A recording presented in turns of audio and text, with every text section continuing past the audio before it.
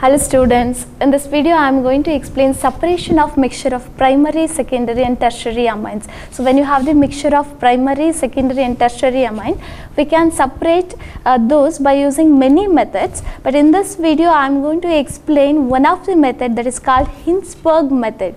Okay, before starting with this method, let us see what are amines and what is the difference between the primary and secondary and tertiary amines.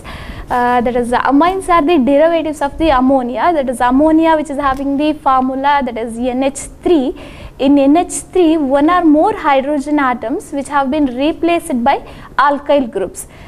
Those can be classified as primary, secondary and tertiary depending upon the replacement of alkyl group in the ammonia. If in ammonia, if one hydrogen is replaced by any alkyl group, then it is considered as primary. If two hydrogens are replaced by the alkyl group, then it is considered as secondary amine.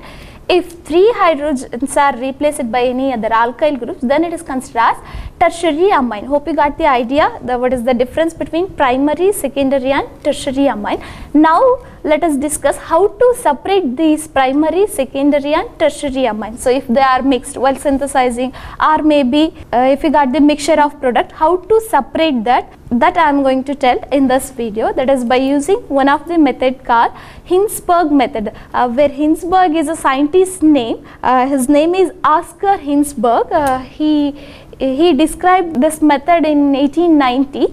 Let us see what is that method. In this method, he is going to use one of the reagent that is commonly called as Hinsberg reagent. That is nothing but the para-toluene sulfonyl chloride. Okay, that is nothing but the chemical name of that Hinsberg reagent is para-toluene sulfonyl chloride. You can see the slide in toluene which is attached by the SOCl. Okay, that is formula is C6H4CH3SO2Cl. So for the mixture of primary and secondary tertiary amines, when you add this Hinsberg reagent in presence of sodium hydroxide and water, how it is going to react with all those three, let us discuss one by one. At the beginning, when we add this Hinsberg reagent, where primary amine react with reagent in presence of sodium hydroxide, so where the primary amine will take it as RNH2, that is the general formula for the primary amine, that is RNH2. When it reacts with Hinsberg reagent in presence of sodium hydroxide and water, where one of the hydrogen in amine replaced by the Hinsberg reagent, as a result we are going to get the N-alkyl para-toluene sulfonamide. So since there is one more hydrogen available for the reaction, it also reacts with the sodium hydroxide, which gives the water soluble sodium salt. So this is the whatever the primary product which is water soluble, it forms the salts, that is the N-alkyl para-toluene sulfonamide.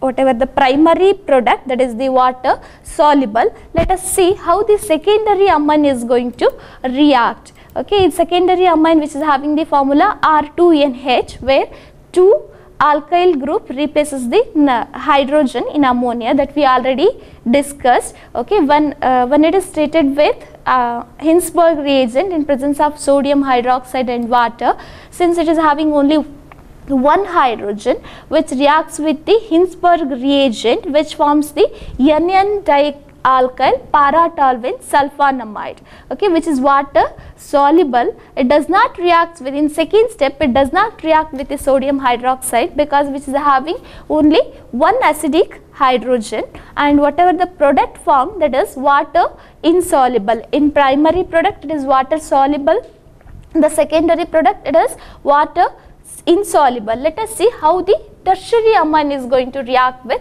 Hinsberg reagent. Okay, in tertiary amine which is having the formula that is R3N, there is no free available hydrogen in this case. As a result, Hinsberg reagent as well as sodium hydroxide is not at all going to react. So there will be no reaction.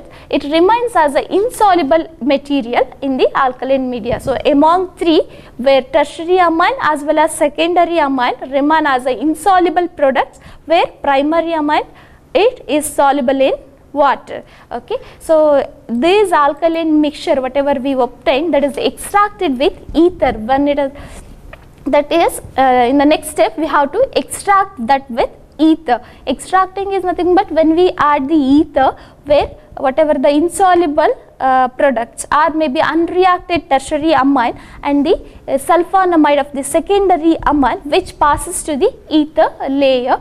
You can see the slide. In this slide the picture is visible, that is the separating funnel. Okay, you can see that there are two layers. So whatever the secondary amine product and the tertiary amine product goes to the ether layer, and the primary amine product which comes to the water layer. So this is the separating funnel. When you open this, you can collect separately these two liquids. You can collect in the separate beaker. So after collecting that, whatever the ether layer which contain secondary amine product and unreacted tertiary amine,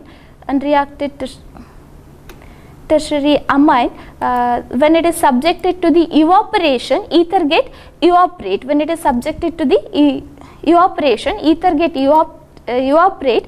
After that, remaining mixture is subjected to the distillation. So what is distillation? You can see the slide. In that there is a picture visible. So in the this is the distillation process where this is the RB which is having the secondary amine product as well as the unreacted tertiary amine.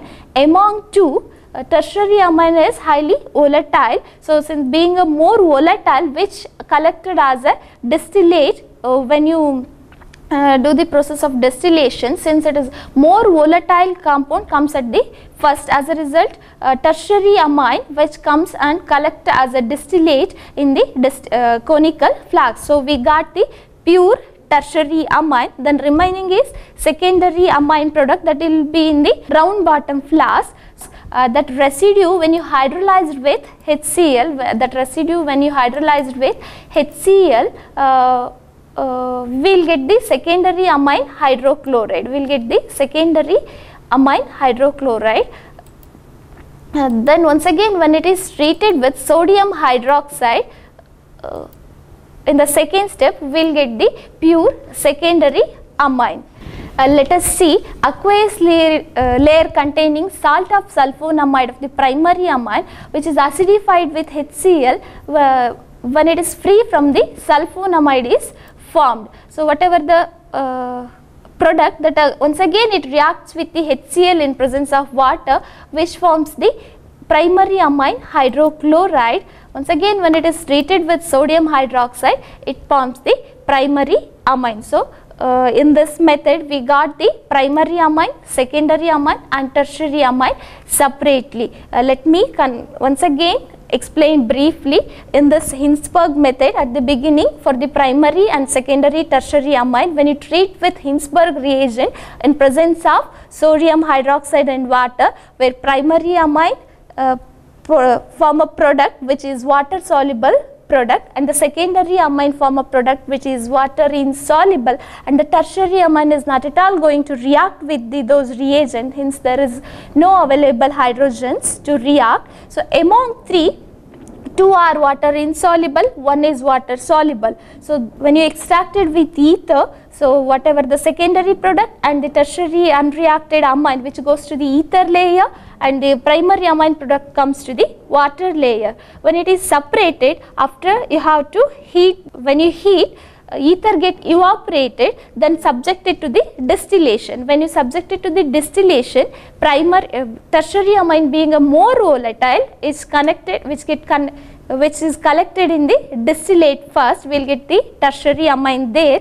Whatever the remaining secondary amine product residue, when it is treated with HCl, we will get the secondary amine hydrochloride. Once again when it is treated with sodium hydroxide, we will get the pure secondary amine. Similarly, primary amine product that is present in the aqueous layer which is treated with Hinsberg reagent, when it is treated with hydrochloric acid, Once again we will get the primary hydrochloride. After that, when we treat with sodium hydroxide, we will get the primary amine. In this way we can separate these three amines. This method can also be used for the detection of primary, secondary, tertiary amine.